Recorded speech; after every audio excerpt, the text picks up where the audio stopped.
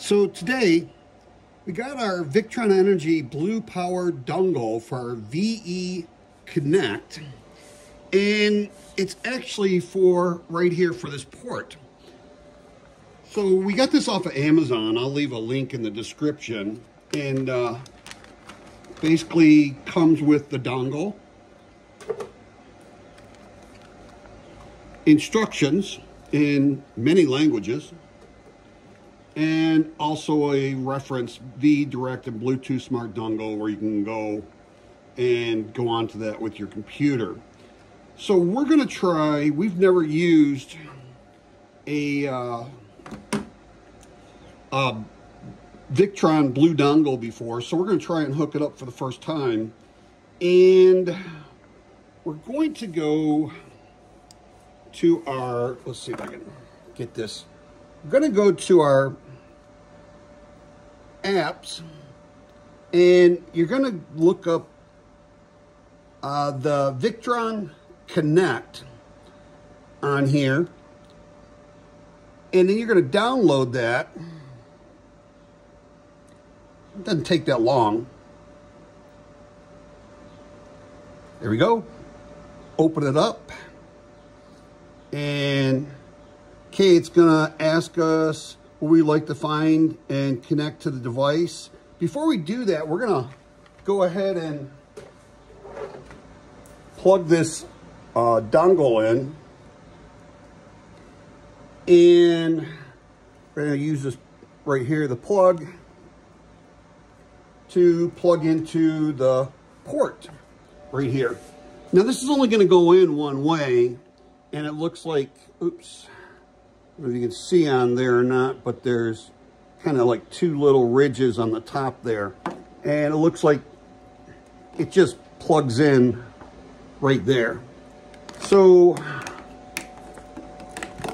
oops.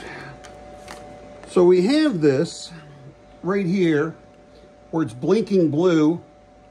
And we're going to go back to our screen here. Oops. And we're going to say allow to connect, and would like to use Bluetooth. Okay. And it actually discovered it. So we're going to click on it. Kind of hard to do. We're going to click on that. It's connecting. And for this, when you go to pair, it's just going to be 6 zeros to do, and it'll let you change the password later. Okay, so right now, we're going to not change the pin right now. So, sorry. Right now, it is showing it's only using 4 watts, 120 volt output, and our battery is at 53.47 on there. So if we click up here on our settings, we can see that we have the mode, and it's either off, economy, or on, and we're just going to leave it on. Output voltage is 120. If we clicked on that, it would allow us to change it if we got a different one with a different plug. Right now we have the 120 volt plugs on it. With a GFI on that. So also you can change your hertz from 60 to 50. We're going to leave it on, oops, going to leave it on 60 there. And then you dynamic cutoff, we're not going to use that. Low battery is set at 39 volts.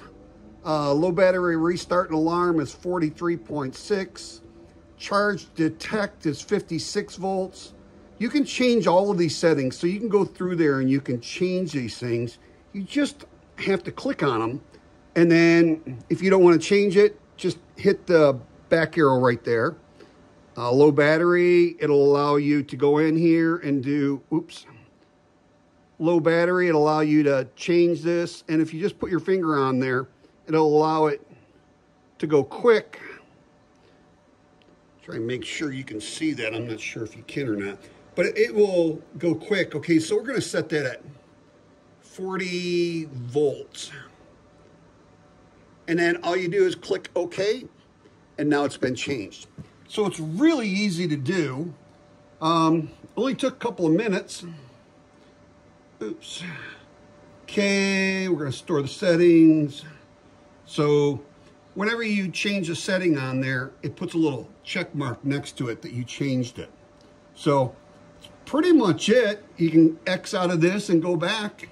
Now we're going to take, and this inverter, you can see that the Bluetooth is on there. There's an error thing right here for the red that would be blinking, and then you can clear the pin on that dongle. So we can go back in there later. It'll keep reminding us that we need to change our pin code to something else so nobody else can get into it. But we are going to start up that mini split right up here and see what the screen says on here. So got a remote. We'll go ahead and turn that on. It's on. We're going to set the temperature. And make sure we're low enough on our temperature. Okay, it's at 73. We set our temperature to 67. Now, oops, if we look on there, it's connecting and it's showing on our screen that we're at 280. It's going up. It's almost 304. Okay, so our watts are going up, and we can see that. Now, when we have a shunt on order that we're going to be putting on, we can put it on any of these things. We'll also be able to use the Victron Direct app to be able to look at that, because when you go in here, set this down for a second. When you go back in here, you can go into this menu right here and you can go into the demo library, and this is all the stuff that you can use with the Bluetooth. So there are quite a bit of products you can use. So when we get that, it'll recognize it just like this. Now see right here, also on this screen, it's showing that our voltage is at 53.16. We're using 591 watts, 592. It's inverting, and then we can, it's telling you just that information right there. So we can actually hit on that, it'll connect. And then we're at 603, 618, and it keeps going up. We're not gonna change our pin now. So, keeps telling us our battery status over here. We have no solar or anything hooked up. We're just running that mini split up there with these two EG4LL batteries and just this Phoenix 48 volt 1200 watt inverter. So no solar. You can see that cable's hooked up right here. They go over here. We got our cord right here, the yellow cord, and that's coming in that wall down there. That's connected to there. So this is actually for a motorhome, but I just wanted to show you, actually now we're up to 1,015, 16 amps, watts, 1,024 watts. And I'm not sure if you can hear this at all, but that is really close to that. Can you hear how quiet that is? It is extremely quiet. Now, whenever this one's running, that one, it is loud when you're running a big load on there. But we're pretty much, we're at 1,026 right there. We're in the yellow. 1,200 watts is the max here. And this is hardly making any noise whatsoever. I am really impressed by how quiet that is. So if we were to take and take our remote and turn it off. Oops. There we go. Turn it off. You'll see that our watts just drop.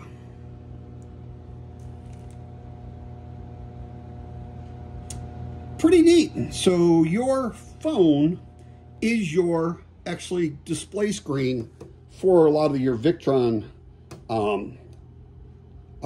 products. Now this is a pure sine wave inverter.